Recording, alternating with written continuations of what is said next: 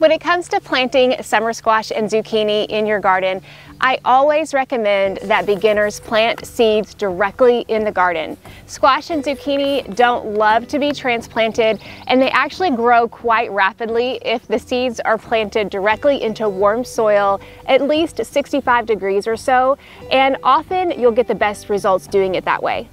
But there are some reasons that you might want to get a head start and begin your seeds indoors.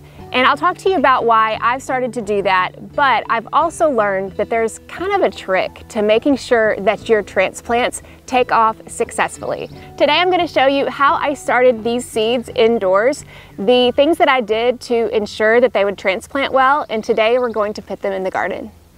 So if squash and zucchini grow really well when planted directly in the garden from seed, then what are the reasons that you might want to get them started indoors early?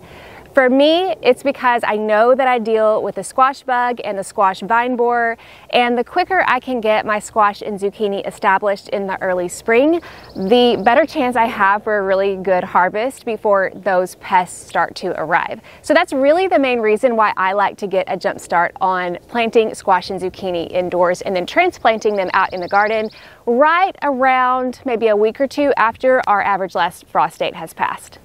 The biggest mistake that I see gardeners make when they are starting their squash and zucchini seeds indoors is starting way too early.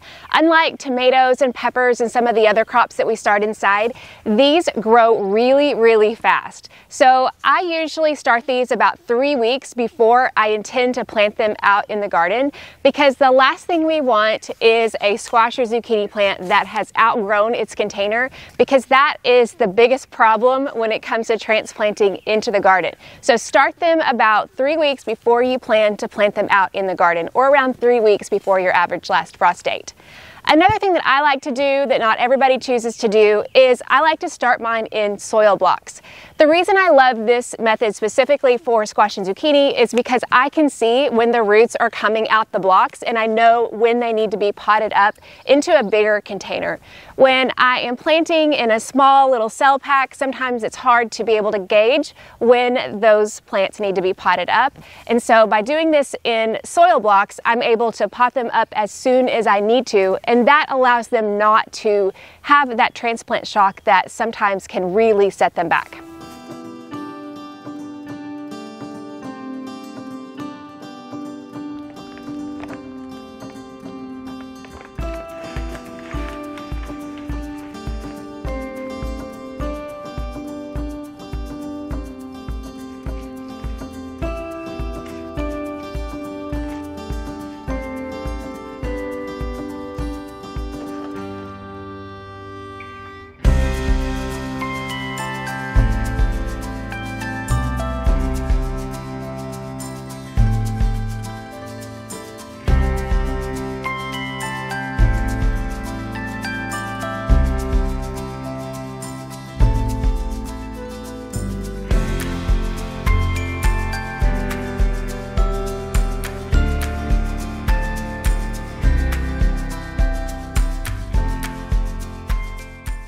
But here is the most important piece of advice that I learned about the proper timing of planting your squash and zucchini in the garden from these transplants, and that is to plant when you see no more than 4 true leaves on the transplant.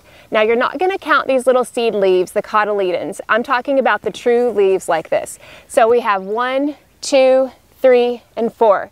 At this stage, these need to go in the garden. They could go in a little bit earlier, but definitely not past this stage. They're actually starting to develop a 5th leaf, and we really want to get them in now. When we do that, we will be able to get these crops into the garden before the roots have a chance to run out of room and moisture and nutrients and start to circle, because that's going to be bad for them acclimating to their new environment. So let's take a look at these plants and let's see what their roots actually look like, and I'll show you how to transplant them into the garden at this time.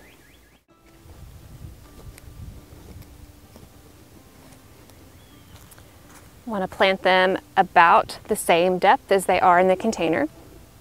So I'm going to prepare the planting hole here. This bed is full of fresh compost. I'm not going to add any extra nutrition to it. I don't think it needs it, but I do want to add a little bit of drink of water so that the roots can access that right away. Speaking of which, let's take a look at these roots. I'm going to be very careful with the stem, like always. Dump it over. Check that out. The roots have not started circling. They have just begun to grow toward the bottom. This is absolutely perfect. This is the way we want our squash transplants to be when we pop them into that space.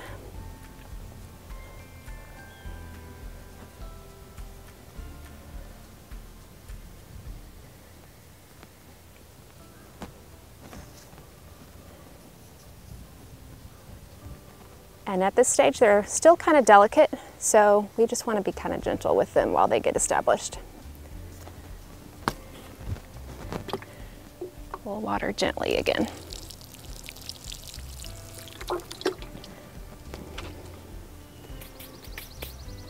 All right, let's do the other ones.